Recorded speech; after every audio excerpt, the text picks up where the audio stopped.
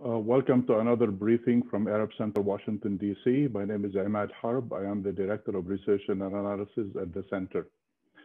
Today's briefing is titled The Bitter Harvest of Lebanon's Sectarian Politics, in which we try to shed some light on the ongoing problems of the country and its people. In a nutshell, Lebanon today is suffering from the collapse of an old sectarian compromise that previously worked to secure some rickety accommodation between the different sectarian politicians. Its president, Michel Aoun, has failed to act like an arbiter in the political system as like other previous presidents had done before him.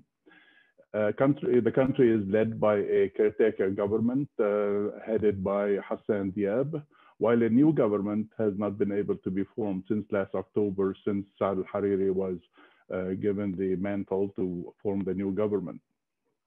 There is a general popular disgust, if I may add, with the political class and the general atmosphere in the country.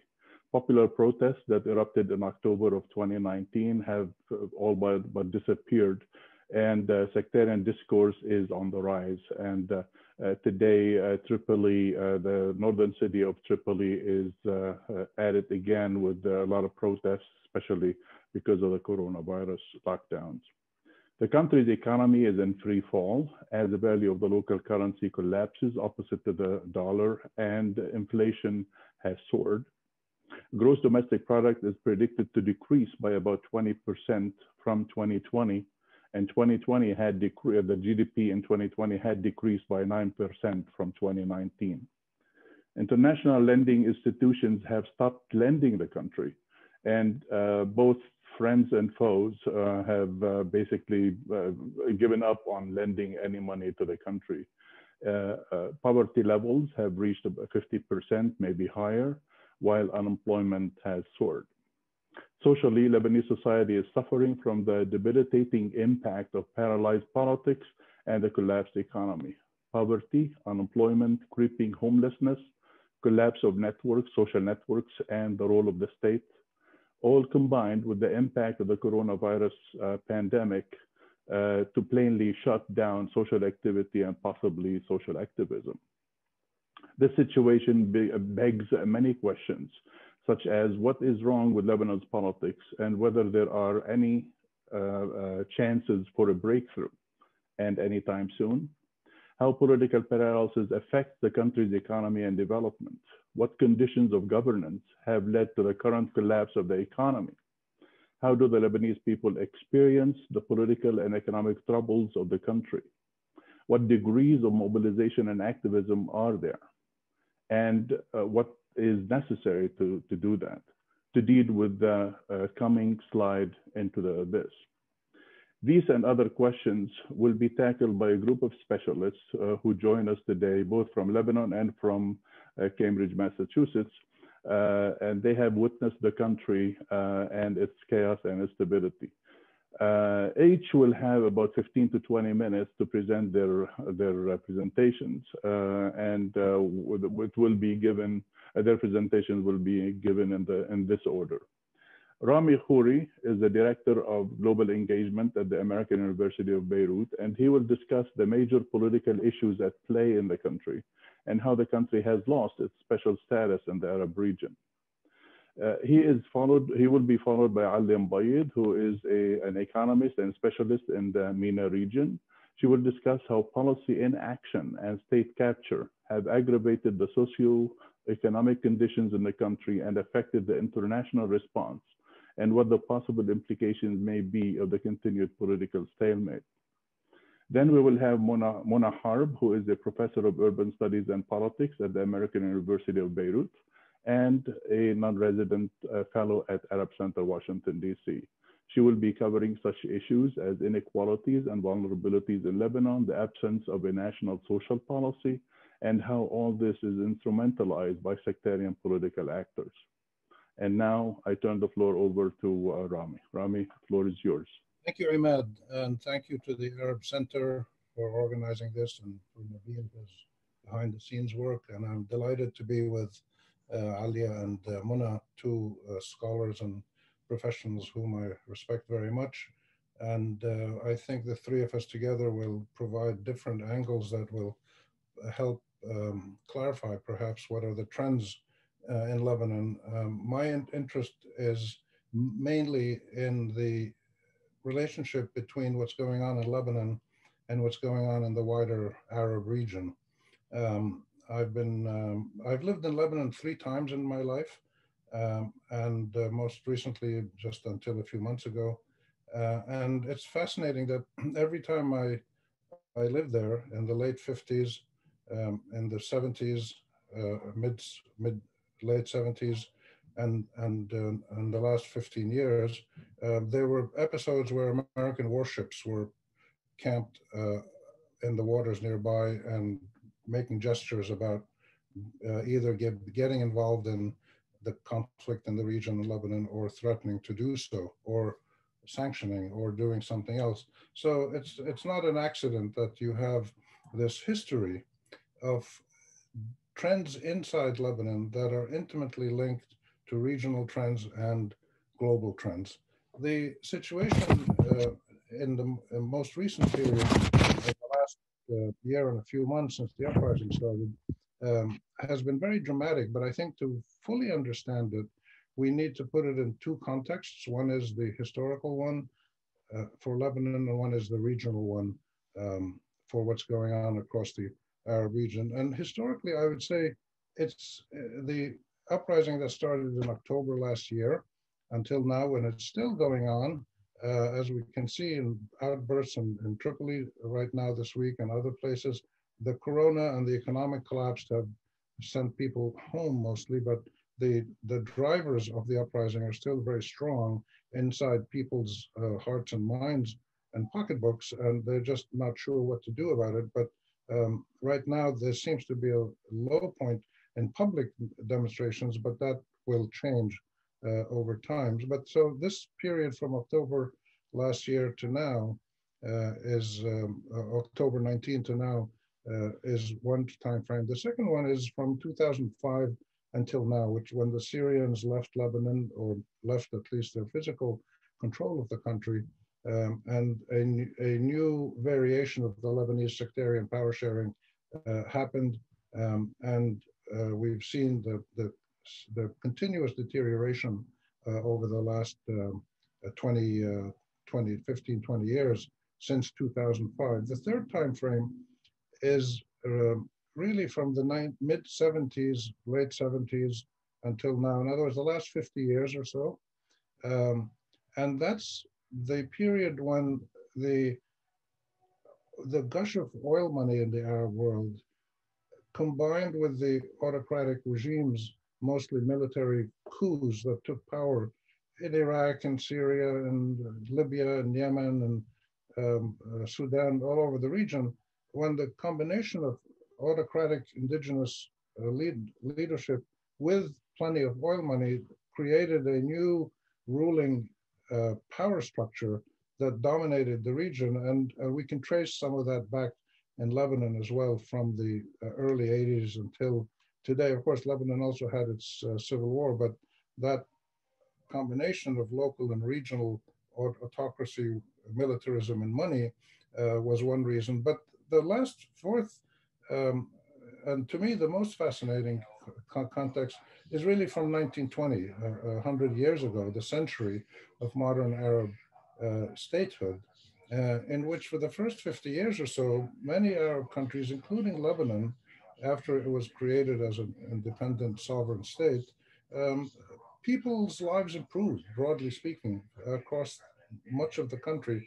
So there was steady improvement, and a middle class emerged, a national identity started to emerge.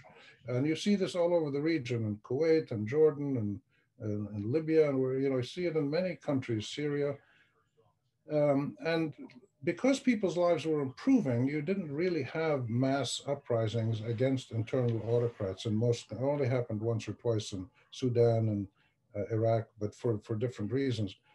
But the reality is that after the first 50 years of statehood, starting in the mid-70s, early 80s, the last 50 years of statehood have been a stagnation or a downhill continuous trend, leaving us now in a situation which in Lebanon, for the first time, I think, ever in its modern history, Lebanon is no longer a distinctive political system. It was always somehow different from the rest of the Arab world, partly because of its serious pluralism, religious and cultural and political, partly because it was always more open, there was more freedom. You had, and that's why you had, for many, many years, the great universities of Lebanon flourished, the media, publishing, theater, the arts, any activity that required using your full human brain or your full cultural and artistic and creative instincts flourished in Lebanon because people had that space to do so. And as the rest of the region became mostly autocratic, uh, people fled to Lebanon, and so we had this distinctive Lebanese system that was always seen as different from the rest of the Arab world. Well, that's finished now, because what the last few years have shown us, the last, I would say, 15 years, since 2005, is that Lebanon has now become a full-fledged Arab country in the sense that its population is pauperized and helpless, politically helpless, pauperized economically, and the tragedy of the pauperization and the growth of poverty and inequality is that nobody can give you a precise figure because the government doesn't have the mechanisms, credible mechanisms, to measure poverty and inequality and marginalization. There's many, many estimates, and the ones I like to use are the ones from the UN, from ESCWA, done by local researchers, which are showing us that, um, which is showing us that um, the trend in Lebanon is getting worse in terms of poverty and inequality. And the reality is that the corona, the uprisings, the regional economic downturn, the drop in oil prices, all of these things, which Ali will talk about more, created a huge hit to the economic situation. And now we have the situation where somewhere between 50 and 70% of the Lebanese population are in poverty or right on the vulnerable edge of poverty. The other thing where Lebanon has become similar to other Arab countries is as these citizens challenge their state and demand their rights and a decent, dignified life, the state responds with a militarized response. And we saw it in Tripoli a few days ago, and it's still going on and off. So the situation in Lebanon now is one in which the country has joined the rest of the region, but without really being able to come up with a new configuration that makes statehood, citizenship, and sovereignty actually work well. Um, the pattern that we see in Lebanon is repeated all over the region. And in the countries where there are on continuing uprisings, Iraq, Sudan, Algeria, and Lebanon, we have almost identical demands by the protest movements. Some of the protesters are more organized than others, but their demands are all the same, which is showing us that this is a regional problem. And it comes out of the same reality, which is that a political elite that was not elected and is not accountable in any meaningful way has treated its people with disdain and has shown the citizens that it doesn't really care about their well-being. So what happened was, if in the last, I would say, 8 or 10 years, the power structure has essentially, the state has essentially told its citizens, we don't care about you, and has detached itself from its citizens. And what's happened in the last year and a half is that the citizens in return have now said to the state, well, we don't want you. We want all of you to leave. And this is quite an extraordinary situation where the state and the citizenry don't want each other, but they don't know how to come up with a better situation. And therefore, we're likely to see a continuation of economic stagnation, political pressure, and other problems. Um, the The important thing, I think, to keep in mind also is the role of international intervention and regional intervention. The presence of international actors has been in the country since the mid-19th century. It's nothing new, and it continues to take place, and maybe is expanding now with signs of Turkish engagement in parts of Lebanon. Iran, of course, is in Lebanon in a big way through Hezbollah and other groups. The Saudis have long tried to be involved through the Sunnis, and Syrians, of course, were in and out, and they're still involved behind the scenes. So you have this incredible legacy of regional and international direct intervention, including military intervention, and not to mention, of course, the Israelis who've constantly been using Lebanon for their own purposes and have, attacked it and occupied it, etc. So this continuing trend of international direct military and political intervention, whether through sanctions or occupation or threats or whatever it may be, is one that continues and is also a hallmark of the region. The Syrian war made this very clear that it was acceptable for regional powers like, say, the Saudis, the Emiratis, the Iranians, the Turks. A regional power can combine with a local power. The local power could be an NGO or a militia or a political movement, and combined with a superpower. So in Syria, you had the Russians, the Iranians, Hezbollah, local groups were all fighting at the Turks. They were all involved fighting each other in Syria. And that has now become a common regional kind of hallmark, a mechanism whereby people get involved in Yemen, in Libya, possibly again in Somalia in places, and in Lebanon, and who knows where else this is going to happen. So this regional intervention, military and political intervention, is also a new element at the large scale that it's happening. There was always foreign intervention in Lebanon, but it was usually somebody paying off a newspaper to speak for it, somebody helping a political group. Now it's much more at the level of big movements. And of course, the result of this now is that, in my view, there are only two political actors in Lebanon today. The first, of course, is Hezbollah, which is a gigantic force in the country. Not always openly discussed, but it's there. People understand its power. The other force is the people protesting, the protesting citizens, who have not figured out yet how to bring about the changes they want, but they're going to keep exploring ways to do it, including getting involved in elections next year and other possibilities. But the stalemate that exists now, with the political order that is pretty clear in its inability and unwillingness to fix the problems of the country or to make any serious reforms, even when you have people like the French president coming in, the World Bank, IMF, people saying, we've got $10 billion to help you.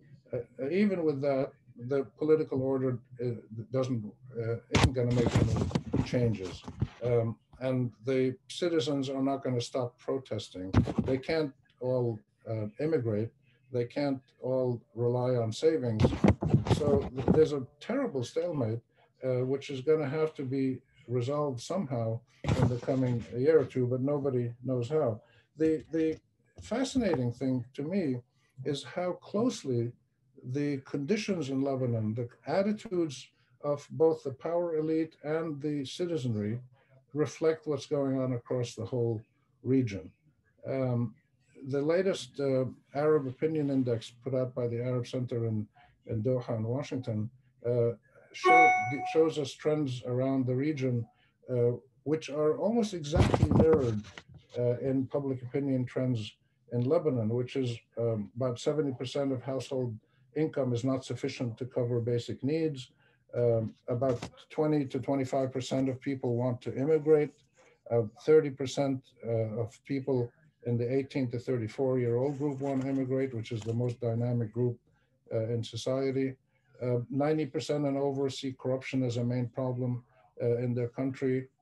60 to 80% see the uprisings as something that's good and they support it. So these trends are regional trends and they're exactly mirrored in Lebanon now. And that to me is quite striking. How the political protesters react to the stalemate that they're in now remains to be seen. There's many discussions going on, which Alia and Muna will know a lot about. They're there, and they can perhaps clarify this. Nobody knows how this is going to be resolved. And with that, I will stop my comments and turn it over to the next speaker, hoping that we can get some clarity on these issues. Thank you, Rami, very much. We appreciate it. This is a really all-encompassing and wide-angle look at Lebanese political and regional problems.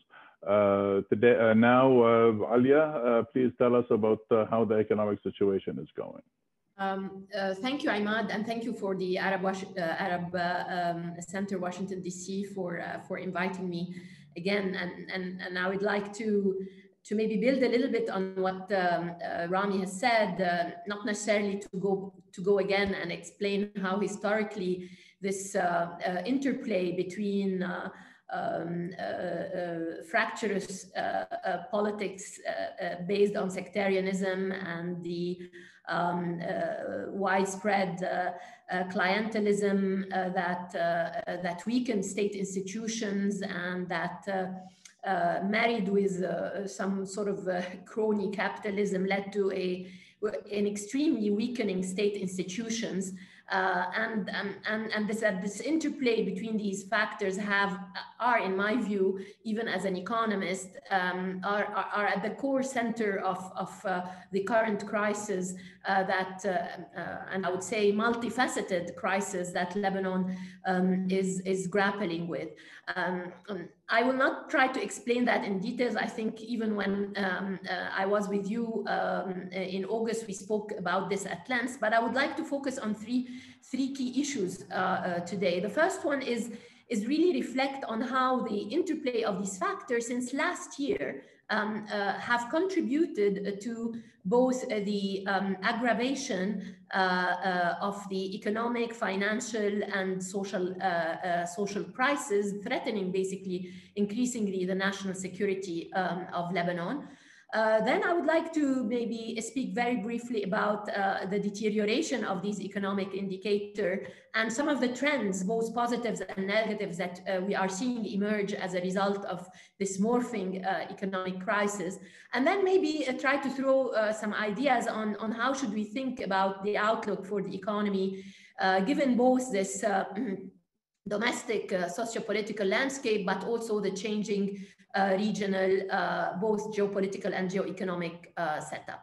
So on the first point, I think, in my view, and I have been here in Lebanon for at least, I could say very easily over the last year, closely associated with the development of the financial crisis. I can confirm that the combination of first incompetence and policy inaction by those in charge of economic policies on the one hand, but also the coming to fore of how strong state capture is in Lebanon by warlords and their associated basically business elites. Have played a fundamental role in not only in preventing any solution for the crisis, but actually aggravating its fallout, particularly on the middle class and the society at large. How is this? Very quickly, I think we all remember when the crisis started unfolding at the end of 2019, and by no means this is a crisis that doesn't date to many years before. We've been talking about it very clearly. very at length for years. But as it erupted, I think, and the new government came into place, we have clearly seen first the past government inability to deal with the unraveling of the crisis, but also the new government that came into place was at a loss on how to deal with it. Not only were they not aware of the size of the crisis, its implication, and how to go about it, but I think more importantly, as we went into the policy decisions that the Diab government has taken, we have seen the rise of increasing role of political elites in as they started understanding the implication of the collapse of the banking sector and the default on the debt and its implication on the losses both in the banking sector but also on the sovereign balance sheet of the state, and how the distribution of the losses will invariably change the economic power balance within the system. Then we started seeing basically these business elites and their associated political class attempt at thwarting any basically evidence-based policy approach to solving the financial crisis, which many local and internationally based Lebanese economists have tried to put forward and support the policy debate about it. So there was this and the culmination of this was really when the Association of Banks, which represents the interest of owners of the banks, entered into collision with the government on the proposed government plan and even affected the past words and engagements that was starkly building with the IMF towards an exit from the crisis. So. But I think the culmination of the policy inaction and incompetence came into play more forcefully with the unfortunate explosion of August 4, which basically not only has shown an inability of the state because of what the explosion unraveled in terms of corruption at the port and how it was managed, and the fact that there has still no accountability on this development, which also has economic implication because it's not allowing a lot of the institutions, and particularly in the private sector and in and households affected by the crisis, to claim it from the insurance sort of the premiums that would allow them to move ahead. But I think the culmination also was that until now we have seen an inability of Lebanon to build, but also I would say to squander the opportunity of capitalizing on the international goodwill that the international community has shown after the blast for providing both humanitarian assistance, but also maybe helping in devising a broader recovery plan, which I'm sure Mona will touch upon. But I think this combination of incompetence, policy inaction, we have seen it over the last year quite forcefully, and has, of course, very dangerous implication, I would say, because it has deepen the mistrust and the lack of trust by the citizens in the ability of the state to take charge of them. And I think, as Rami said, not only what he quoted in terms of loss of face by the index he quoted, but I think also a very interesting new survey done by Konrad Adenauer Stiftung across all transition countries, or 10 years after the Arab Spring, shows that Lebanon has one of the lowest level of its citizens' trust in both government, parliament, and political parties. So I think the fallout from this policy inaction, incompetence throughout the management of the crisis, let alone, and I'm not going to go into that, how the COVID-related response to the COVID crisis was managed, just aggravated these elements. Now, moving to my second point quickly is that the deterioration. So from that point, I see the deterioration in the socioeconomic situation, particularly since last October, a direct result of these failure of governance, but also of incompetence and policy inaction. And we have seen that by the inability to move ahead with a comprehensive approach to dealing with the debt and financial sector, debt restructuring, financial sector collapse that really led to a severe contraction in GDP. I think you mentioned 9%, but I think 2020, the latest numbers that we have is that the contraction of GDP in real terms can actually even more than 30%. So your GDP has gone from 50 billion to around 18 billion. And if you even, that is if you count, adjust for the deterioration in the exchange rate, but that has serious implication on per capita income, and then of course on the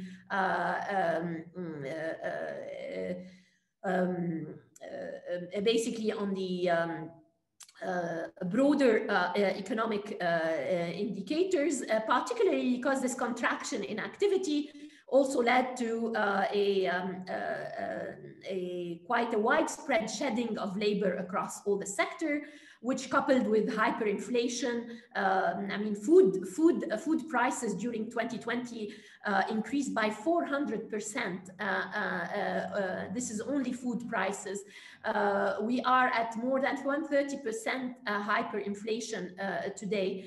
The erosion of savings also in the banks through this process of socializing the losses, as opposed to embracing a structured approach with the help of the IMF and the international community, is de facto basically resulting in a 70% haircut on people saving more than $120 billion of deposits in the banks that are basically left many savings, particularly of retirees in key sectors like in education and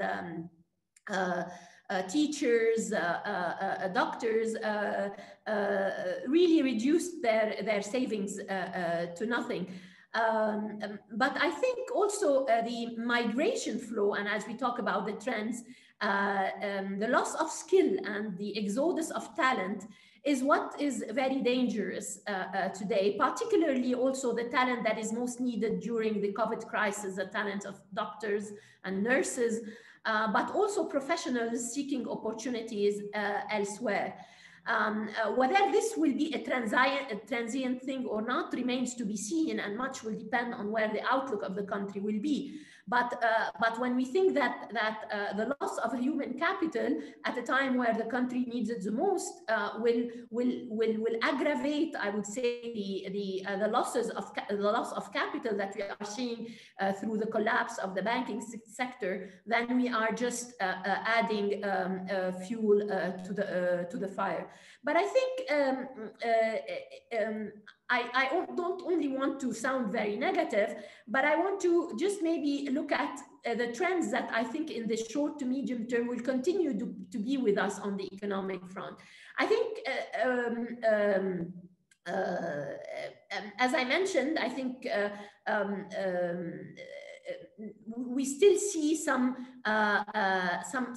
to hang on to and build on for a positive solution in the short to medium term. And in my view, these are the following. The first one is the incredible amount of social solidarity that I would maybe call the informal safety nets that have left basically the country and society, I would say, or the amount of destruction less severe than you could have seen looking at the scale of the crisis and the losses. I think whether the flow of remittances that is still coming despite the problems with the banking sector, or the solidarity that we have seen post the Beirut explosions, are important positives to build upon, and I'm sure Mona will touch upon that.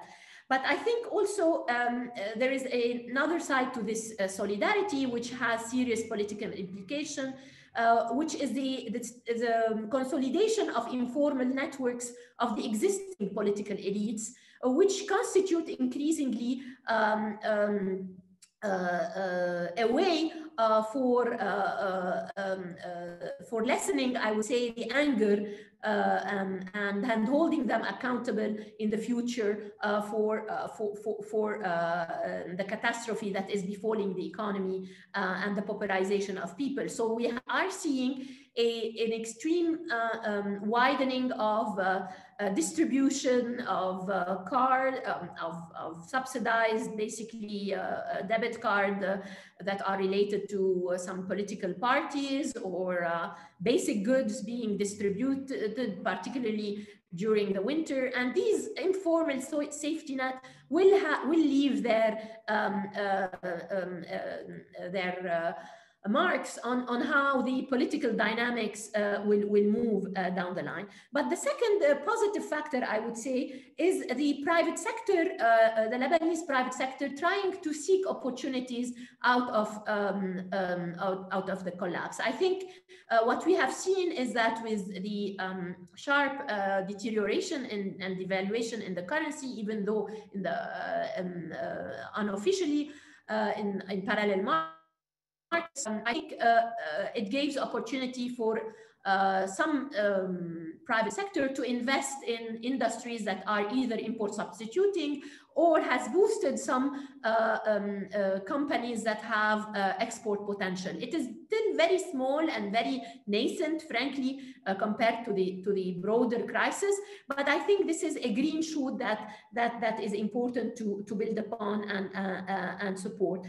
But I think also the positive is this increased demand for better governance of public policy. And I think, and particularly economic policy in the future. I think the demand that we are seeing, both from some voices, I would say, in the banking sector, there are only few of them, and we hope they get stronger and wider in scope, but also in a more engaged and socially responsible private sector, and of course through the forces of change of the October 17 movement. There is a broad demand and agreement that a new mode of economic governance need to be instated. But I think the negative trends that we have to all work towards limiting is, as we said, the rapid pauperization through a comprehensive approach to solving the crisis. The negative other trend is the thriving cash economy with our porous borders, particularly with Syria, which is helping continue the hemorrhage of little available dollar liquidity that Lebanon has across the border because of the mismanagement of subsidy rationalization, notably of the fuel, and the thriving cash economy, which will be very difficult to reverse in the future. That's a negative trend that we are seeing. But also, I think the broader isolation of Lebanon from the global and regional sphere of development finance is, for me, also a very worrying trend. Notwithstanding the support that we have seen or willingness of support from the international community and the international support group, first before the August 4 blast, but also after it. But in real terms, we have seen very little disbursements of the development finance to Lebanon over the past 8 months, not more than 200, 300 million in a time where Lebanon needs annually $7 to $8 billion. So this isolation, which is also due to the geopolitical factors and the domestic political stalemate, has severe implication on cutting Lebanon from development finance. And finally, I mean, if we look in the future, I think it is extremely difficult for me to see how we can exit without remembering that after a year, the Lebanese themselves, through this combination of incompetence and state capture, have managed to aggravate the sizes of the losses. We started last year with, at the beginning of the year, with maybe a 50 billion loss or negative equity position at the central bank. Now it's probably bigger by at least 10 billion in my estimate. We are also, after a year, much more prized landscape in terms of the policy, economic policy choices, because of our inability to agree on the financial sector restructuring and the debt restructuring and on the distribution of these losses. We are in a weaker state because of our inability to develop a fiscal policy plans that addresses the public finances. So as we look into the willingness of the international community with the new US administration, and we have seen President Macron willing to revive his French initiative, in my view, I see it difficult to move ahead with this initiative without reviewing at least 3 issues. One, the need for political reform to address these failures of governance. Second, insist as part of this initiative on regaining the capacity of state institutions to develop and implement sound economic policies within a comprehensive framework. And 3, last but not least, establish constructive engagement with the international community, and notably through an IMF program, in order to mobilize development finance for a new growth and finance model for Lebanon. Thank you, Alia. We appreciate it. Thanks very much. Appreciate your this is truly another comprehensive look at a whole bunch of things. I hope that the question and answer period will be also another opportunity to also hash out some of these questions. Mona, your turn. Hi, everyone. Good morning or good afternoon, depending where you're signing in from. Thank you very much for this generous invitation to the Arab Center. It's a pleasure really to be here. My talk is going to very much build on what Rami and Alia have said, and it will be complementary to many of the ideas they raised. I want to mainly talk about 3 things. First is, and I won't be long with that because they've shared with us a lot on the issues of inequalities and vulnerabilities. So I will go quickly over that point.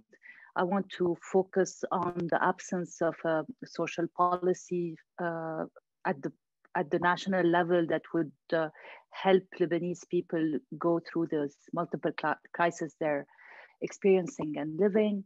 And I want to showcase what this type of public policy making does on the ground by featuring the case of the management of the pandemic, more specifically the territorial management of the pandemic. So speaking about this from, I would say, a spatial perspective. And I will close with a note on a reflective note on oppositional politics and the importance of organizing, I would say. So as Rami and Alia specifically demonstrated, the governance system in Lebanon, the political and economic governance system in Lebanon is structured fundamentally, I would say, in unjust and unequal ways. And this system of governance have benefited a very small group of people and their networks at the expense of the majority, and that this unequal system have manufactured vulnerabilities that are deeply embedded in our social and spatial fabric, and that are being aggravated. I use again the verb that Alia highlighted, because it's not that they've been born yesterday, but that they've been in the making for decades. And one could also go into history to find their deep roots. So all these vulnerabilities are manufactured and are aggravated by the multiple crises we're living, including the recent August 4th blast. So we have numbers on this inequality. The latest have been published by Lydia Aswad in her study in 2018. And she shows how the income in Lebanon is extremely concentrated, with the top 1% and 10% of the adult population receiving 25% and 55% of national income on the average. So this places Lebanon among the countries with the highest level of income inequality in the world. And that was even before the devaluation of the Lebanese pound and the collapses we're living, that will certainly skew these figures even further. These figures also reveal how the dynamism of the economic sectors that were also always the flagship sectors of Lebanon, banking, tourism, real estate, have benefited only the minority of the population, and the largest part of the population actually lives in extreme poverty and in poverty. So there's a recent report that was published by IFI, building on Oxfam and the FI data, that places these, that gives us a bit more of these figures and places the number of unemployed people in Lebanon. And it says that this number has doubled just over the past 2 years, and that today we have more than 20% of the workforce that is unemployed, and an increasing number of people who are also worried about having enough food to eat. Estimates from ESQA say that 55% of the population is trapped in poverty and is struggling to meet bare necessities. And I won't say much more about this. I think it was covered largely. I just want to make sure that we understand vulnerability in its multiple heterogeneities. So this involves a variety of groups who are more vulnerable than others, including female-headed households. We have a lot of those in cities, migrants, refugees, tenants on old rent, even tenants on new rent now with the devaluation, and people with disabilities, among others. So facing all these humongous challenges, public policies addressing such challenges are, not to use a different qualifier, pretty much minimalist. And they do not address the root causes of these issues because they're made by the people who produce these inequalities and manufactures these vulnerabilities. I think Alia explained this very well. I could have made a presentation on urban policies and taken the case study of the reconstruction after the blast to tell you how the reconstruction process and that reconstruction policy is mismanaged, how there's a small unit of the army piloting it, a flagrant absence of the municipality and other planning agents, a domination of UN bodies and international organizations and NGOs. But I was asked to focus on the social dimensions instead, and I will use works of my colleagues to do that, but I'll be very happy to get back to issues related to urban policy and reconstruction if there are any questions around that. So at the level of social protection and social policy, a study published in 2019 tells us that merely 45% of Lebanese residents, actually 45% of Lebanese residents do not have access to social protection. We have developed at the national level a national social protection system, mainly based on targeted cash transfers, and these are being given to a group of 43,000 households. And this program has been critiqued by a number of policymakers and scholars because its eligibility criteria was unclear and the distribution packages that occurred were unfair.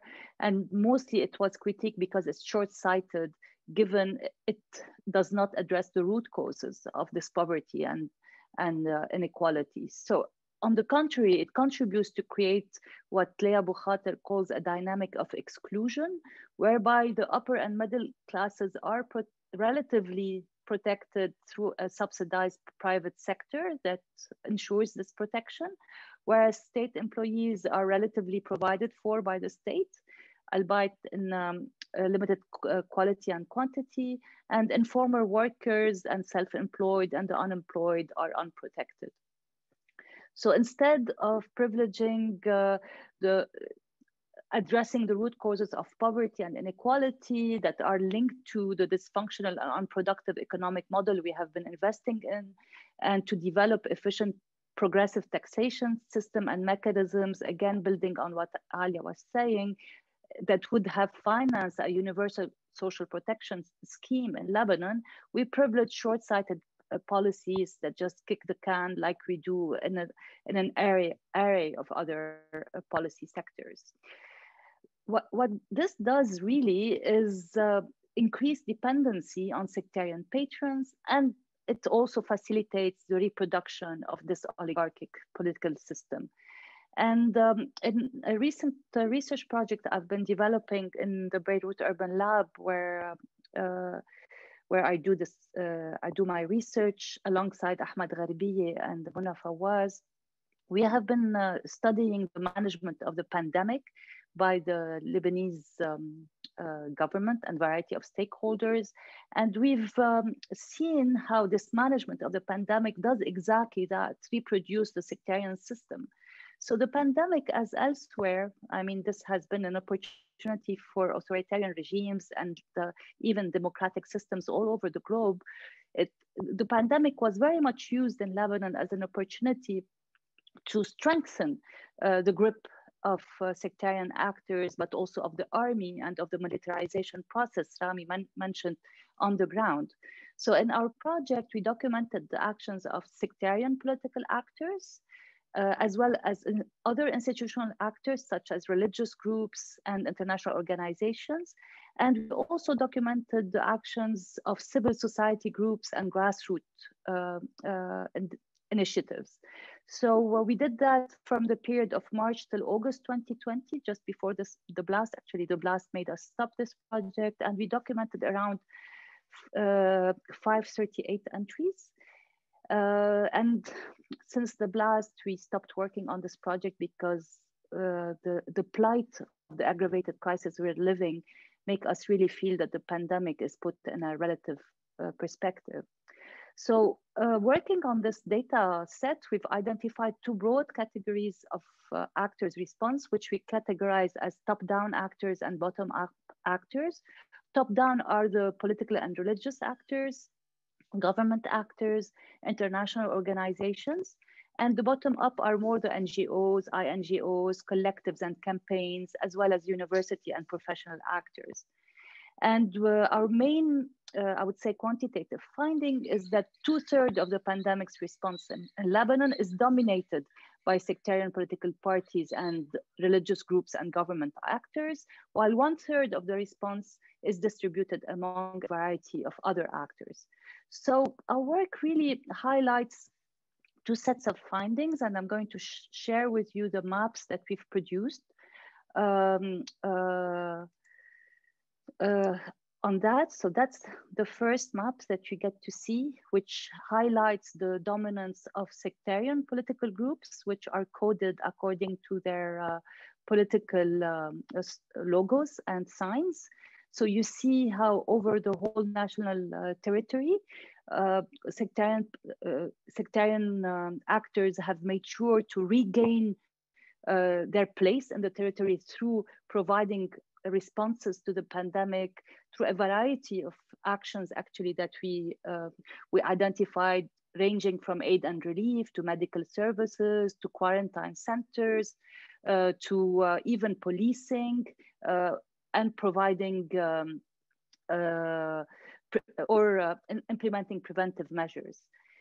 So the second map I'd like to show you is one where we document both the top-down actors' response and the bottom-up actor responses, where you see the 2/3, 1/3 proportion I mentioned earlier, and you see how the COVID-19 response in Lebanon reveals what we're calling contested territorialities by actors who are less ideological than the dominant groups.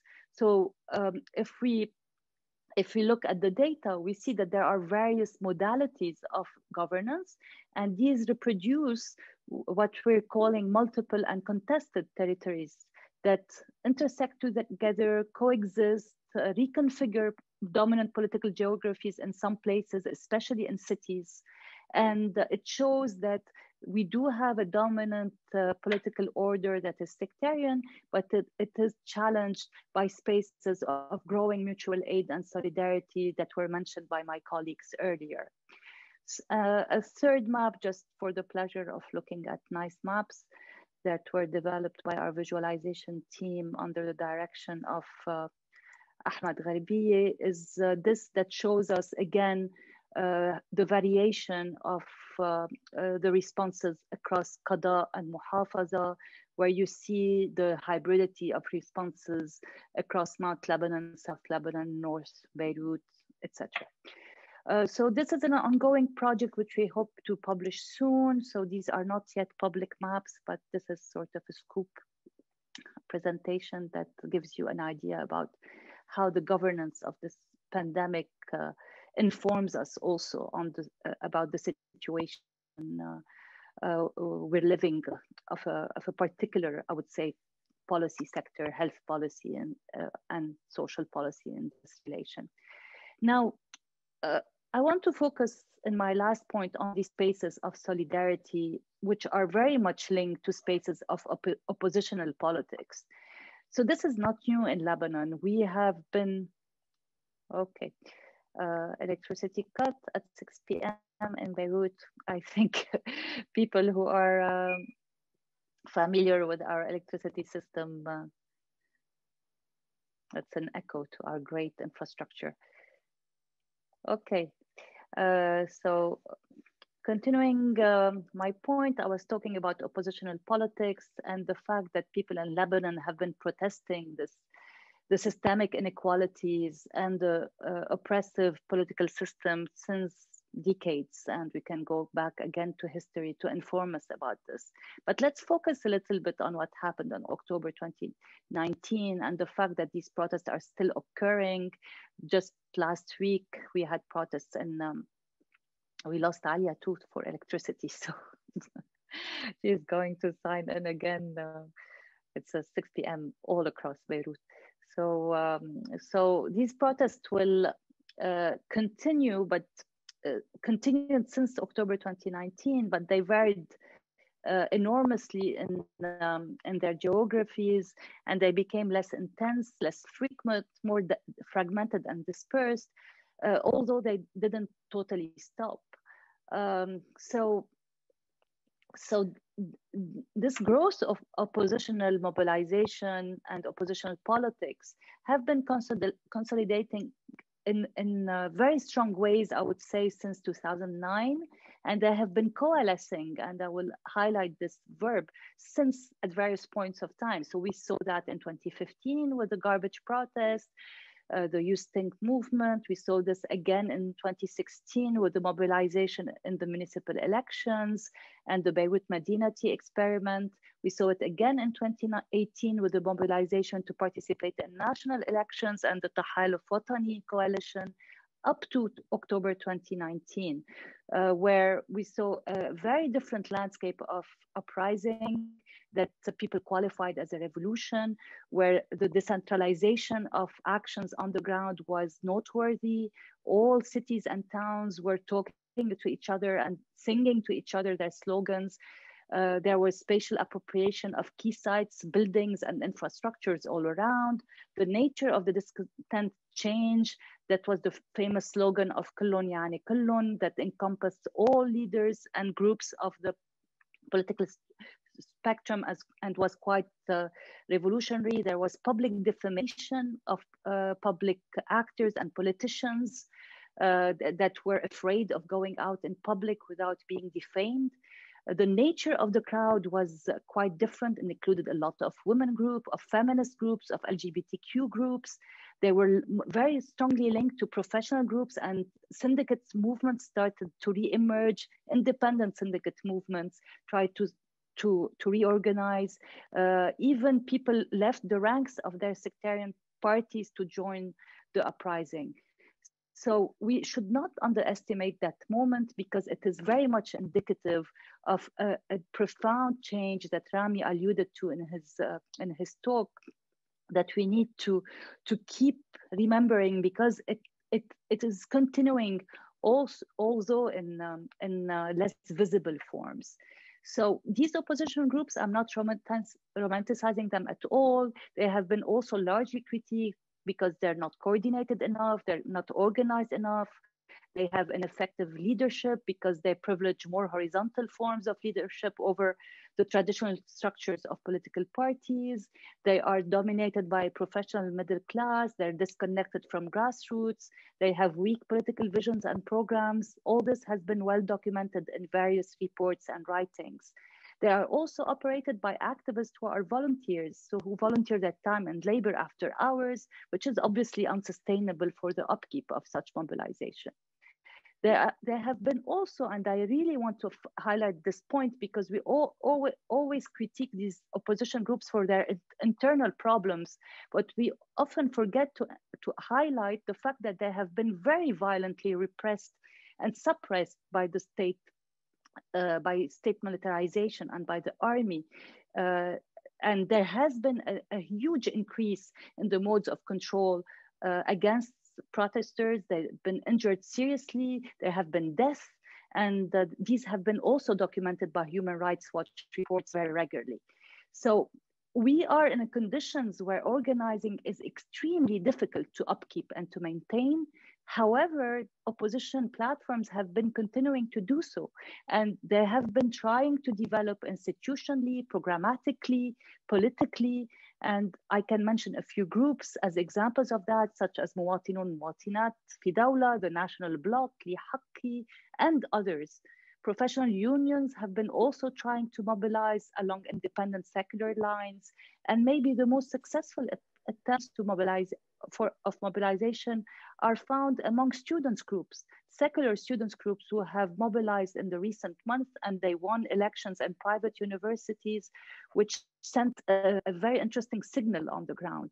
Also, the mobilization of young groups of diaspora is very remarkable, and their role in supporting the recovery works after the blast, gathering millions of dollars and adopting modalities of operation and distribution of these funds that are accountable and transparent, also is noteworthy to think of among the multiple mobilization networks that have been put in place over the past decade and are continuing to grow and strengthen and to solidify. So this really demonstrates an impressive capacity at organizing in Lebanon, at working collaboratively, at imagining a more inclusive and just society and polity, one that puts people at the center of its work. So the journey for political change is, of course, very, very long. It's laborious, but we also need to see that the building blocks are getting organized very slowly. There are a lot of ebbs and flows. There are a lot of mistakes and shortcomings, but even if this organizing seems almost inconsequential amidst the really huge pains that we're living and that are created by the multiple crises Lebanese are living, this organizing matters and it hasn't stopped. I will stop on that note, and thank you for your attention, and look forward to engaging more with you over Q&A. Thank you. Thank you, Mona. We appreciate it. Very nice. I like it when you included all those groups that are involved in protests and in the grassroots organizations that are hopefully, in my opinion, they present Lebanon with a very nice alternative to what's going on today. We have quite a few questions. I'd like to start with basically in the order in which you spoke. So we'll start with Rami. Rami, we have a question for you from our Khalil Jahshan. He's wondering, does the hesitation by Arab states to come to Lebanon's rescue at this time stem from the same general lack of trust by the international community and the Lebanese elite and its mismanagement of the economic and political system? Or are there uniquely Arab concerns to justify this regional hesitance? The answer to that is I don't really know, but it's a great question. And you should create a study group to figure it out. That's Khalil's job.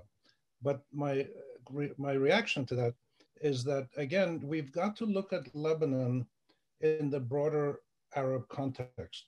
Something started in the 1980s in the Arab world, or the Arab region, which was the initial collapse of the integrity of the state of Somalia in the 1980s. And this has now spread to other countries.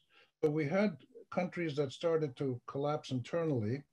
And then what happened was the international order, back then in the 80s, it was the Soviets and the American-led blocs, basically gave up on these countries. They became disposable countries. And we've had now a series of disposable or disposable Arab countries. Libya was one, Yemen was one, Iraq in a strange way, even Syria in a strange way.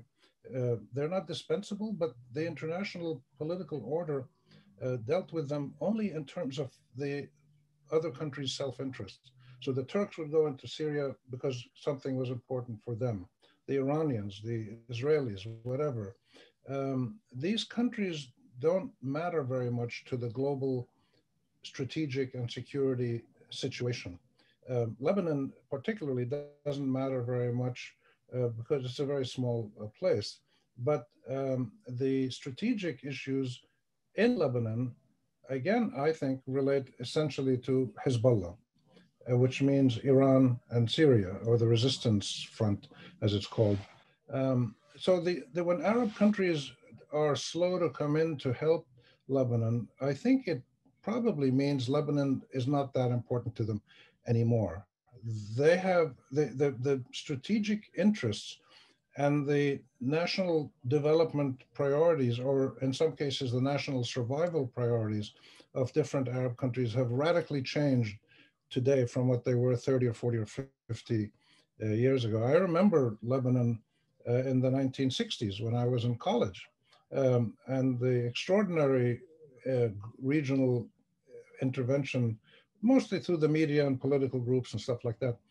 That doesn't happen very much anymore. So that's my gut reaction, that the Arab countries have more important issues to deal with. If you look at the Emirates and the Saudis, but particularly the Emirates, what they're trying to do in the Horn of Africa and North Africa, getting involved in the war in Libya, setting up military and port bases, it's quite extraordinary. So Lebanon is really a peripheral country now. And we see it in the international community's reaction over the last year and a half or 2 years. The country keeps deteriorating. People suffer. There's terrible human suffering. And the world says, we're ready to help you if you reform, but the political system in Lebanon doesn't want to reform. Therefore, the world says, well, I'm sorry, we can't do anything. And this is a terrible situation because it does suggest that one option in the final outcome is a Somalia option, where the government collapses and you end up with tribal fiefdoms. The reason that's not likely to happen, though, is, again, I get back to Hezbollah. Hezbollah cannot allow Lebanon to become Somalia, nor does Hezbollah want to run Lebanon, which it can take it over. In theory, it's strong enough, but it doesn't want to do that for many different reasons. And so the real future of a peaceful, equitable, dignified Lebanon needs resolving the conflict between Iran and the Arab countries and Israel, and resolving the Arab-Israeli conflict. Both of those are doable, but they're not going to get done very soon. So I would imagine that we're going to live with this situation of uncertainty for quite a while. And Arab countries will come into Lebanon only when it gives them a direct strategic interest in doing so. And those reasons are very, very few now. Well, thanks, Rami, for this very bright and really happy answer. No, I understand, and it's really a very difficult situation, and you might be right that Lebanon may have lost its brightness, so to speak, for the Arab countries or for the international community. Thank you very much. Alia, I have quite a few questions. First of all, you have talked a lot about basically, I mean, your presentation was about the economic collapse and the economic problems, but still there is a question from Jenny Silver, who basically asked what happened in 2005, since 2005, that caused the downfall spiral into poverty. In other words, I mean, this has been a gradual process. I mean, what exactly happened to people? Another question is, I don't know if you are equipped to do this, but you probably are, because you are equipped to do a whole bunch of things. What is the impact of the immigration of skilled professionals during the financial crisis? What's the impact of that on the COVID-19 crisis and how to manage that? So please go ahead. Thank you, Imad. No, absolutely. I think the problems of Lebanon are structural, and the deterioration has been ongoing, at least both from the macro level, in a very flagrant manner, I would say, since the 2010, 2011. I think if you look at periods where the popularization was a bit limited, is because this was due to exactly these financing model that allowed a lot of Lebanese to benefit from very high interest rates in the banking system, and in a very obscure manner, and not understanding that the Ponzi scheme was building up, and they were living on this sort of fallacy of a bright and smart financier running the show, without really looking at the underlying socioeconomic drivers that were weakening over time, whether through an erosion of the potential of growth, because actually since the 2005, as you rightly said, we have seen very little growth in investment, at least productive investment, or investment that was job creating, but rather went into more sort of a non-tradable rent-seeking sector.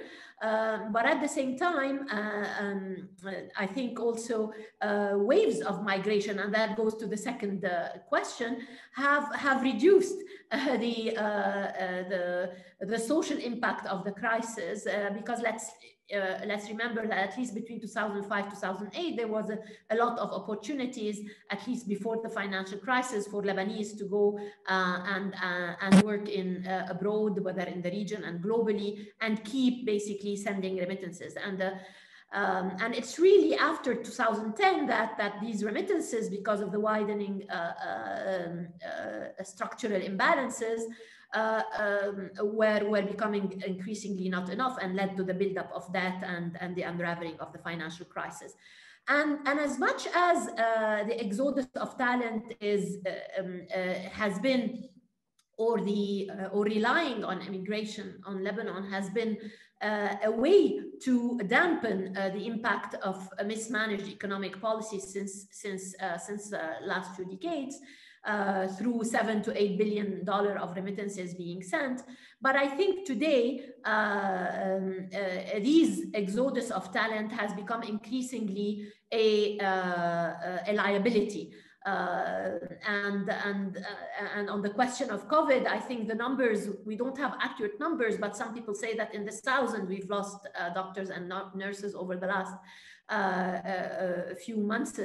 But I think what is more critical is not only the human capital, but it's also putting a sector that was known to be one of the most important exporter of services, at least in the region, putting it under severe strain because of this inability of managing the tension between keeping the economy going and then managing the necessity of having lockdowns to contain the COVID.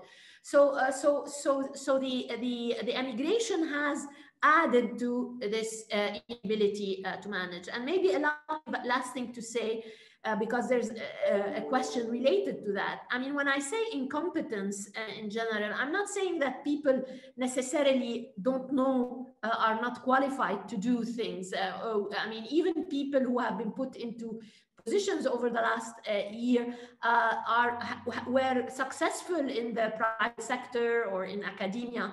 But I think the business of dealing with a crisis, but also public sector management and managing a state institution is not something that you can learn as an afterthought or on the spot.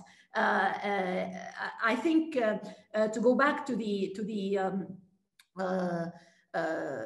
subject of this session, which is sectarianism and poor governance, and that respond to one question on the Masraf Lebanon or on the Banque du Liban, is that we have seen a systematic, basically, I would say push back against the professionalization of the civil service in Lebanon. A civil service that is based on merit, on competence, and that has built its experience from the bottom up within the public sector through achievements and performance and delivery of services. And I think the fact that we shunned away from rewarding those who have been working in the civil service along non-sectarian, non-clientelist parameters, but on the contrary, we have penalized them for not adhering to these clientelist networks, have actually undermined the ability of the state to deliver the services, particularly in the social sector, but also have reduced considerably the framework for and the quality of policy for relation, execution, and evaluation within the public sector. And what we are seeing today is just a direct result of that. Thank you very much. I must apologize. That question about the COVID, the exodus of professionals was from Elizabeth Oidat.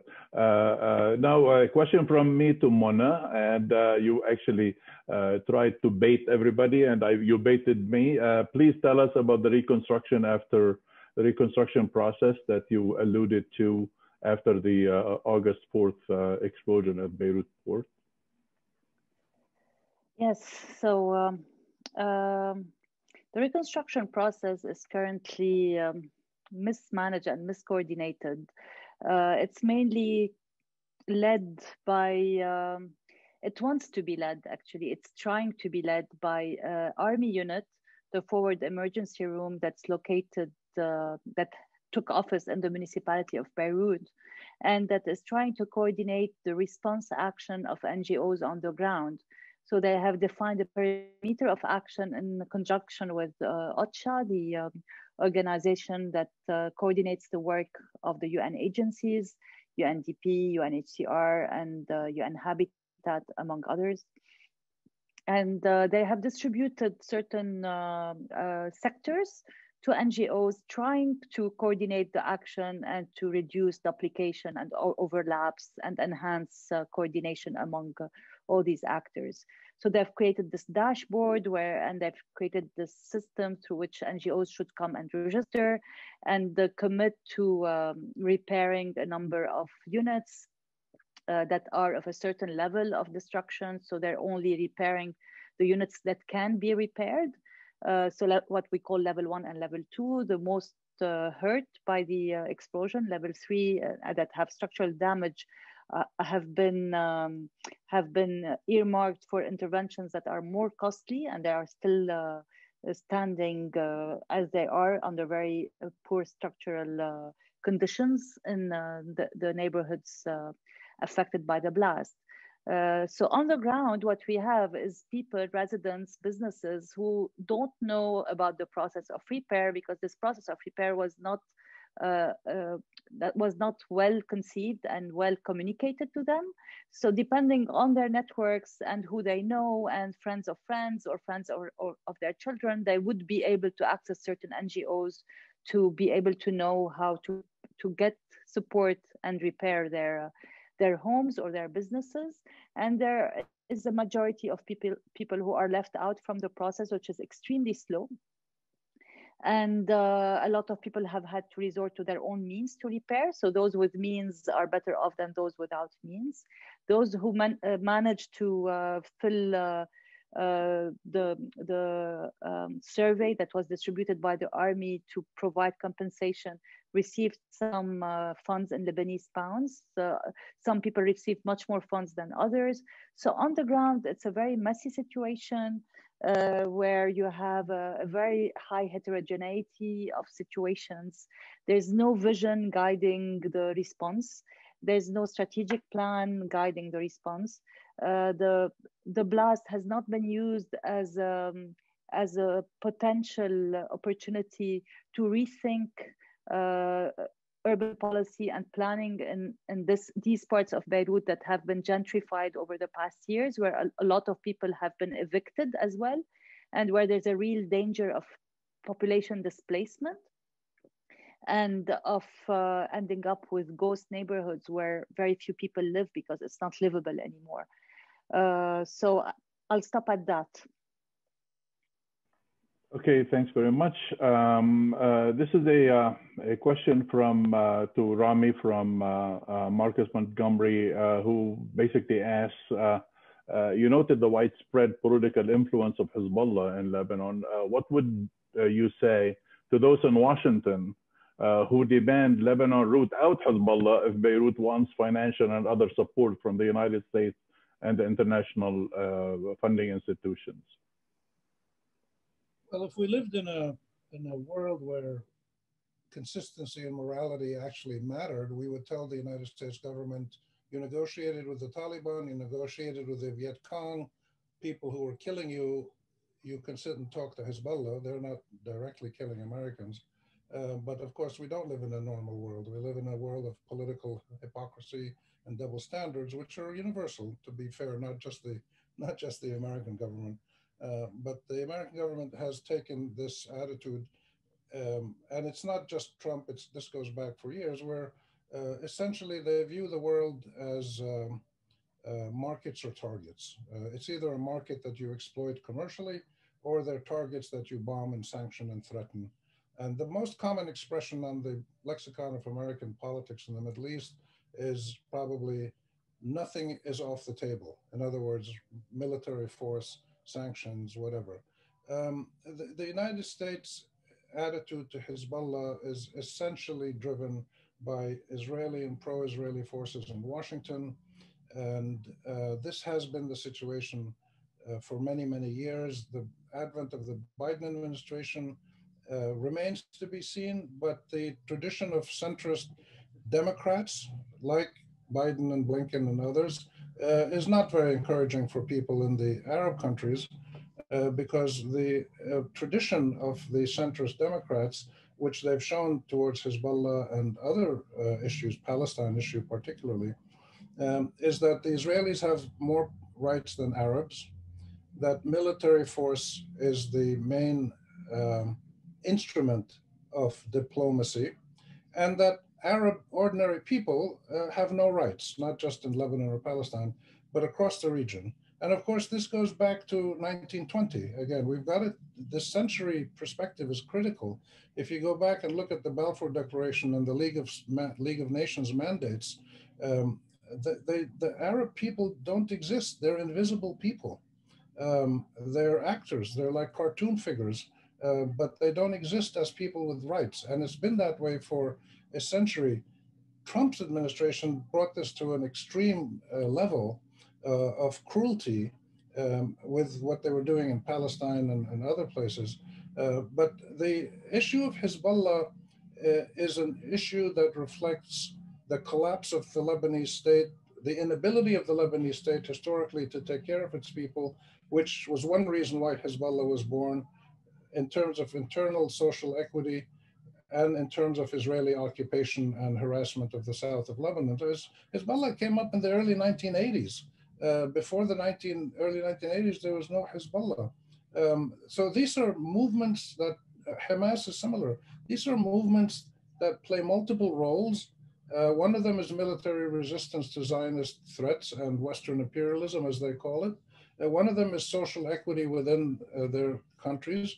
And one of them is just simply trying to live a normal life and not be attacked and threatened and sanctioned by foreign powers, whether in the region or internationally. There's many dimensions to a group like Hezbollah. Some of them may be good, some of them are not good. But the answer to a group like Hezbollah is they have legitimacy in their country, not with all Lebanese, but with many Lebanese. And they have legitimacy among many people in the region. You can't ignore them.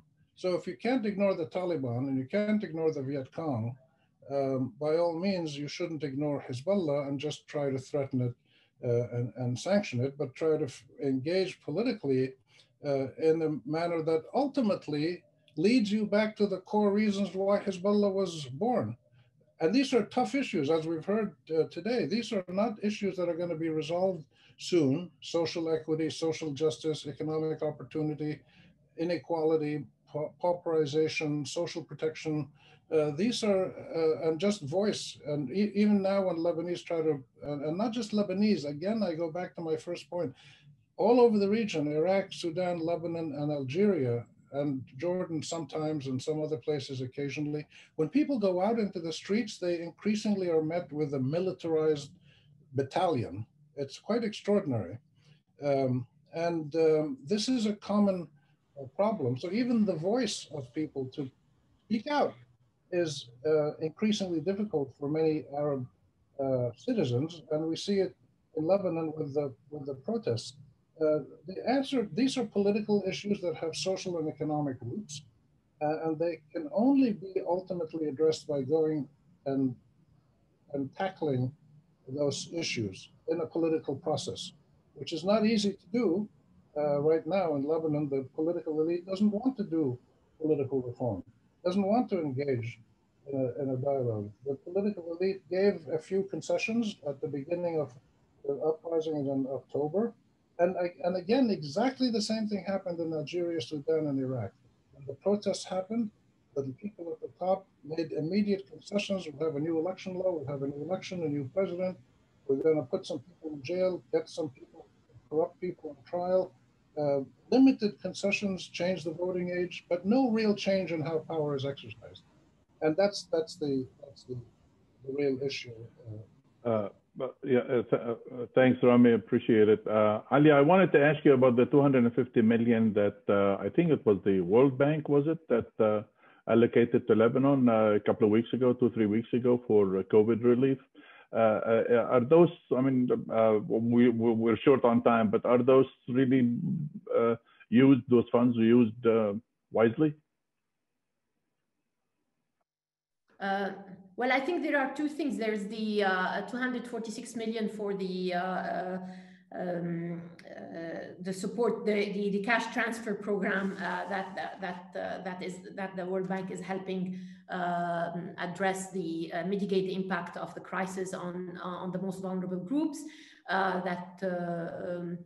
And then we have the COVID-related support that I think is jointly, if I'm not mistaken, by the World Bank with the WHO. I think expanding the safety net and putting it in place is extremely important. I think there are a lot of concern that at least part of this foreign funding that is coming also, of course, in the form of loan is being channeled to recipient in Lebanese pounds and not at the market rate. So de facto, there's more or less a haircut, but of course it's benefiting the coffers of the Central Bank of Lebanon.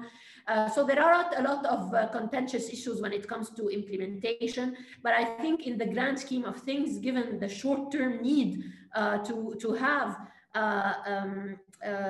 resources to support vulnerable groups is extremely important. I think the other concern that relates to the sectarianism and the governance is the ability of managing this in a transparent and based on solid criteria. I think there is a tremendous effort that has been made by the Central Inspection and other institutions, and a program called Impact that is trying to improve the targeting of the program, working with the World Bank and other stakeholders. So there are efforts that are aiming to contain basically the eagerness of the politician to capture, I would say, part of this financing. I hope we will be able to reduce their footprints on and maximize the impact on those that need it the most. Thanks, Alia. One final question to Mona. This is an email question from Bill Grant. When will this situation become dire enough for people from all sections or sects to decide that the collective good is more important than their own sect's prosperity? This is not about the people, it's about people in state institutions. We want people in state institutions to be custodians of the common good and to hold people accountable when they don't respect the common good. So it's not, I think the solidarity initiatives we have show that people are aware of the value of collaboration and working together, and people who are trapped in the clientelistic system of sectarian patrons are not happily trapped. They don't have much choices. They have been socialized into this system for a variety of conditions. We're not culturally bound to be sectarian or to be trapped in clientelism. We suffer from a state that has been captured, to go back to the key term that Alia used. We suffer from political actors that have extracted public resources of the state and natural resources of the country. And as long as these people are in charge of state institutions, we don't have anybody who's protecting that public good. The public good, by definition, ought to be protected and safeguarded by public servants. We do not have public servants, or very few, to be fair. Very few are struggling in some public institutions. So yeah, just we're to qualify. Very few, and we want them to be very many. Thank you very much for that answer. Appreciate it. Thanks for the panelists for being with us today. This has been really illuminating. We appreciate your participation. Thanks to our audience for participating and sending in their questions. We appreciate it again and again, and thank you very, very much. Have a very good day.